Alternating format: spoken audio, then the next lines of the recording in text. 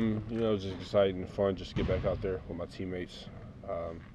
Be able to just get back on the court, play basketball. It's always refreshing and easier on the mind. So, what's sort of your last hurdle that you're looking for to feel like you're ready to play a game?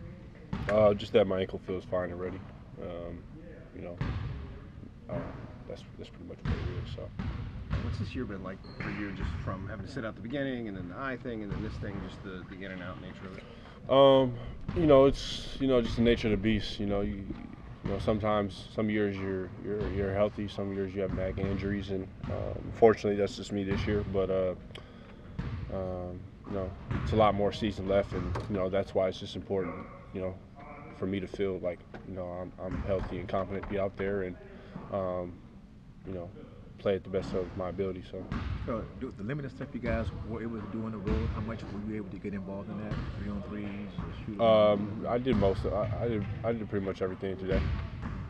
Are you putting yourself starting to get a little bit better with it, or you still have some concerns on? I mean, we'll just see. Like I said, it's all about I want to feel 100% comfortable that I'm healthy, and you know, when I get to that point, I'll get to that point. How do you see just making up for the playmaking that LeBron does?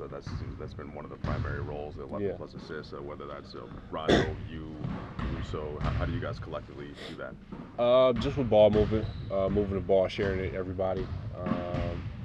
You know, LeBron does a great job of you know, having the ball in his hands and making reads and whatnot. But you know, with him not out there, you know, we have to have more ball movement, more player movement, and you know, try to get it that way.